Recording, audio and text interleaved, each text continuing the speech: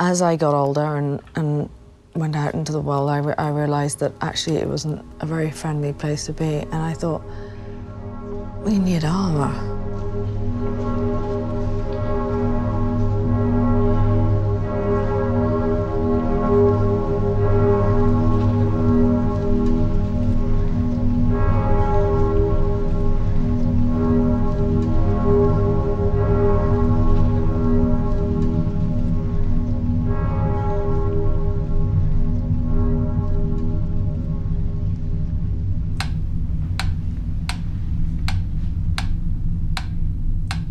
For me, when I do something, whatever it is, the doing of it is much more interesting than the other side. It's a sort of reverse. So maybe this is my way of kind of getting more comfortable with people.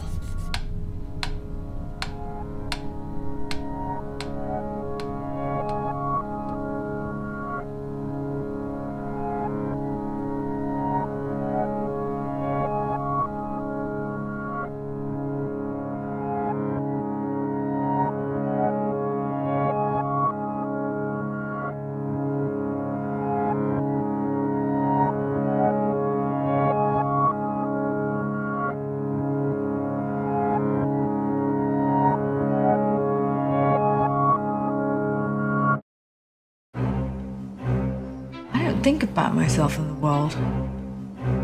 Me is nothing. I'm just someone that's living in 2011. I just am what I am, and then when people label me eccentric or different, I'm kind of astonished because I think, well, this is completely normal. This is just how I am, that's how I've always been. And that's why I gravitated towards people that were as shy as I was, and we all sort of huddled together, like on a raft.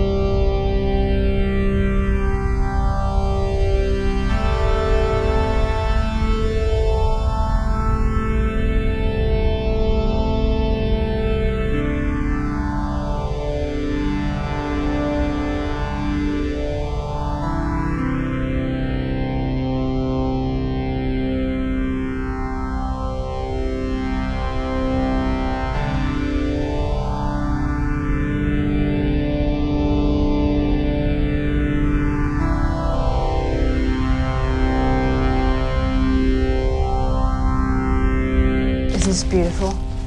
Isn't this just like liquid sky?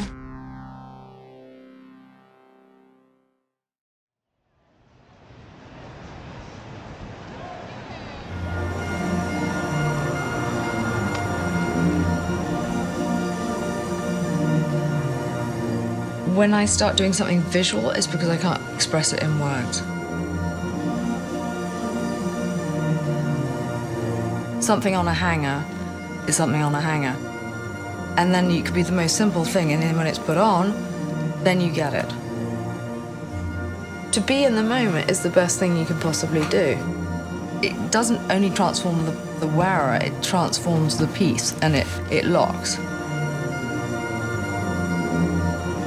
And it's a sort of installation, and I think it's a celebration.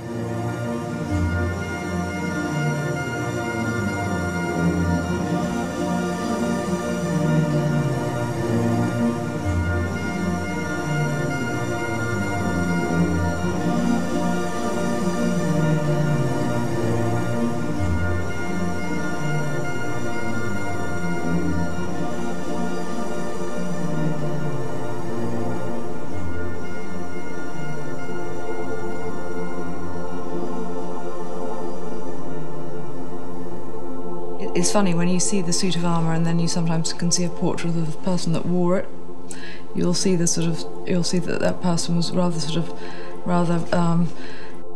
tiny and not very, and a little feeble. So they put on this great big armour to sort of look a little bit more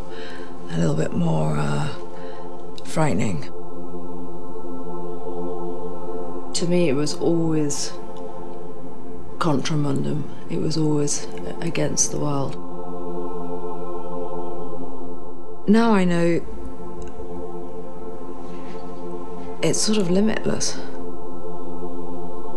Because I'm not a performer, I think it makes it more human. Part of being a conscious human being is having an intention. And if you put an intention into your whatever you do, it's definitely going to be more satisfying at the end.